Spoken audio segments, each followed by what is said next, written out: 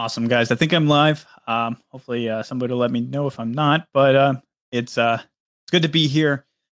Today, I'll be talking about my front end core experience so far for development and why I think you should start developing. So earlier today, Hunter kind of went through and talked about what you can do to get started, what you can do um, to get started with your first PR, with getting into development, with getting into Home Assistant and all of that. And I'm going to tell you kind of why you should do that. First, a little bit about me. I am 24 years old. I live in Austin, Texas. I currently work for a low code platform company called Zooty, and I'm the senior sales consultant there and an application architect. And for that, I don't do any coding there. It's a low code, no code platform. So I was always having that itch to do some more programming as I came from a computer science background, came from college, and that's kind of like what I decided to do for Home Assistant is come in, do some front end work, and that's what I do. Is for Home Assistant, I help build out Lovelace, I help build out the UI editors, kind of plan everything with Brom and Paulus and all the other developers involved, and we kind of build out the UI for Home Assistant. But let's go ahead and get into kind of how I got started. And I probably got started very similar to how a lot of other people got started.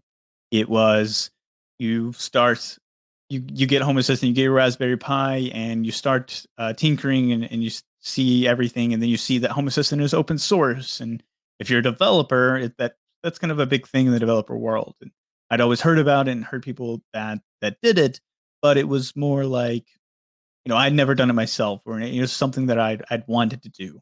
But I'm not sharing my screen, am I? Okay, sorry about that. Okay, so slides. Now we have the slides up. This is live. This is great. um, and for some reason I can't see chat. There we go. And it switched back. Okay, slide or my chat doesn't work. Cool. But I started developing. I got started developing because I wanted to do open source. It was, I was intrigued by the idea, and I, never done it before, but I'd heard a lot of people doing it. I started this. I started actually during Hacktoberfest of 2018, which is always what I think is a great way for people to get involved.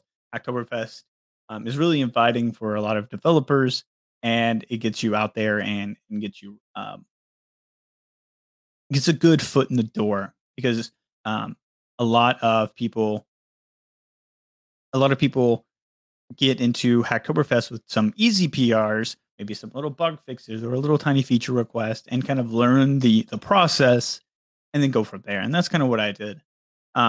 My first PR was the adding the gauge card to the Lovelace dashboard. So meaning I created the card from the card that already existed, but I kind of merged it over and made it into the core front end. I can't remember exactly who built out the custom one in the beginning. I forgot to look that up, but I took kind of his code, that person's code, and converted it to be core code, and took out some features, added some stuff, made it more simplified, and put it into core. But before then, I'd actually done a little bit of custom work for Home Assistant, just some random cards. I don't even remember what they were. They were very useful, but they were just kind of help me get a little bit of my foot in the door of JavaScript and how the Home Assistant cards kind of work. But then, I sent this in, and within a few days, I got it back, and there were just reviews after reviews after reviews after reviews, right? So I looked at it and I was like, oh, wow, this code is not good. I mean, like I sent something in, they don't like it. But then I started reading the reviews, and it was more or less, oh, hey, this would be great if you changed this because it would help you with, would help us do this. It'd be better if you changed the code to be this way because it would make the code more efficient. Um, and that kind of helped me to the point where I was able to say, okay, they're not telling me my code is not good. they're telling me um, they're telling me how to make it a little bit better. So what I took from that was, okay, I need to learn a little bit more, right? And what those code reviews always help me is learning a little bit more. So the people who were reviewing, and I think it was Paulus and Fabian back in the day, they were they were very inviting and knowledgeable about their reviews. So they were able to help me kind of morph my code into better. So after those 43 comments, and I was able to kind of get my code into a working spot. I got my dolphin, which is what you get whenever you push your first PR to Home Assistant, and Paulus merged it into front end, and that was my first Lovelace contribution. Able to get that in there, and it felt really good afterwards. I felt accomplishment, and that I'd actually done something with my coding experience, and I was able to get it in there. So that was my first. Let's go into a little bit about how that helps Home Assistant.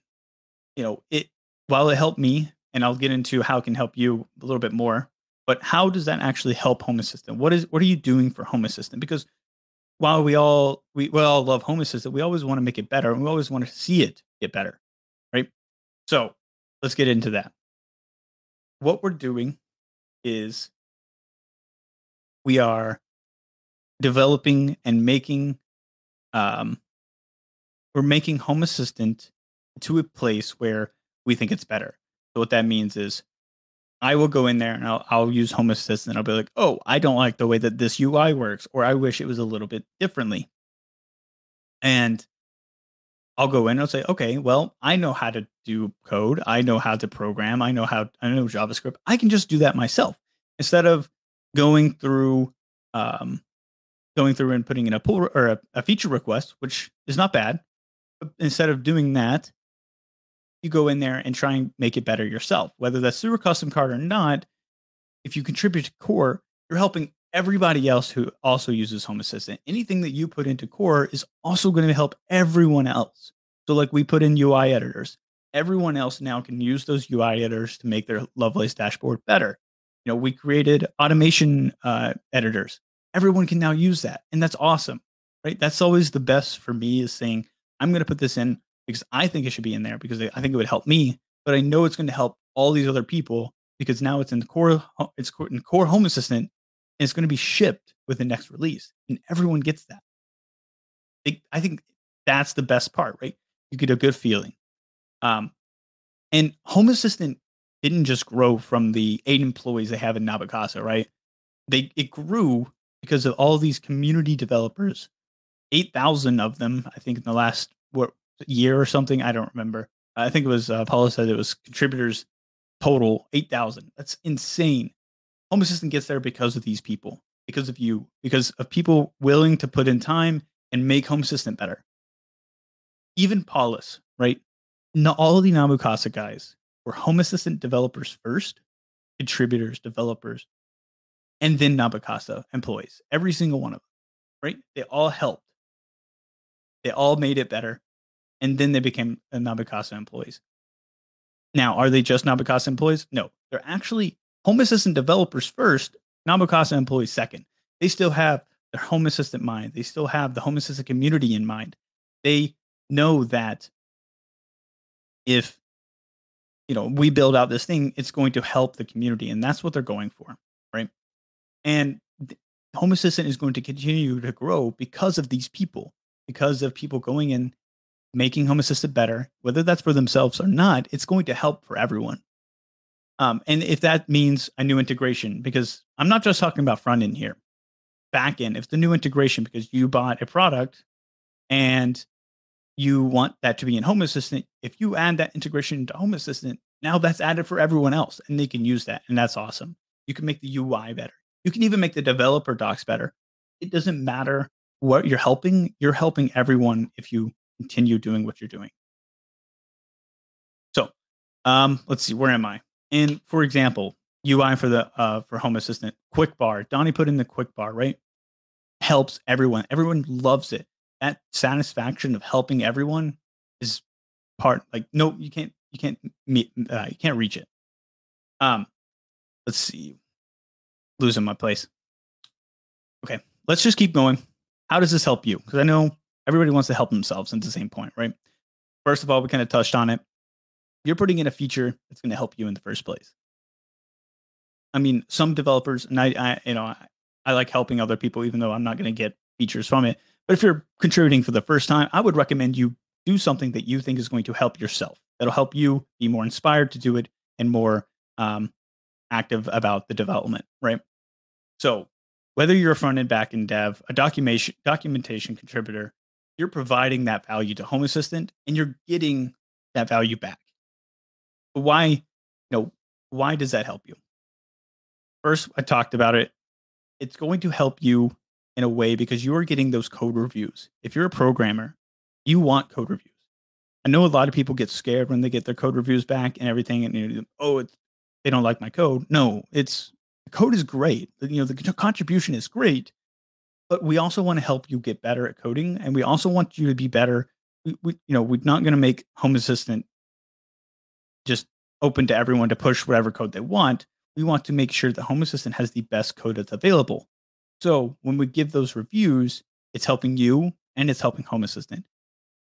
Once you get that review once, now you know in your head, okay, I know this is how we should do this, and I can make this in the future. I can do this in the future. I don't have to be reviewed on that section again. Now you're a better programmer, right? You get better coding skills. I know people who started contributing to the front end and to the back end and their field. Let's say they're in manufacturing or something, because they started doing coding, they changed their field of work. So they stopped being a manufacturer and started looking for new jobs in coding and programming. And they used and leveraged their contributions from Home Assistant to get that job, to push forward and say, I'm not just some programmer who's done nothing and wants to be a programmer. Here's examples of what I've done. And you can see that within the code. Another thing is it makes your resume look amazing, right? If you can learn Git, which is probably the hardest part, but it's not scary. GitHub makes tools that make it a lot easier for you. And Git is not scary. There's a few lines, unless you get into the complicated stuff, which you don't need to, then it is pretty easy. There's a few things, like a few lines that you just go over all the time. And that's the lines that you use every single day. Your language proficiency. I'm doing JavaScript and TypeScript right now for Home Assistant, and it is greatly improved my proficiency in these languages. Like, I would be nowhere near where I am now if it wasn't for Home Assistant. Collaborating in teams. That's always a nice soft skill to put on your resume that you've done before. I can be in these teams. I can work well with everyone. And, that's something that people look for. Reviewing code. Once you get better at developing and putting in the code, you can start reviewing code. I've started reviewing code recently, and it's helped me become a better developer because I know what to look for and I can help other people. And that's another thing you can put on your resume. And developing for Home Assistant helps you with real life programming. In school, you learn how to make little tiny projects, but it's not towards real life issues. This is setting forward to, I helped develop this, and it's actually doing something. It's applicable, right? And if you are a new developer coming out of college, just getting started, I highly recommend everyone, but I highly recommend these people to join open source, whether it's Home Assistant or not. Open source is great. It'll help you get these real life coding experiences and help you jump ahead of everyone else in the job search. And your competition is what you're going for. You want to beat out that competition. It doesn't have to be Home Assistant. Just do something open source and you'll get there. But Home Assistant is a great option because we all use it and love it. Last thing, thank you, Home Assistant. Thank you guys, and thank you, Navicasa, for all the great stuff you all do for Home Assistant. And it's amazing. I'll be in a QA session right after this. If you go to sessions, go to QA. I'll be answering any of the questions. I saw some come in. I just don't have time to do them all right now. About 5 minutes there. Talk to you guys later.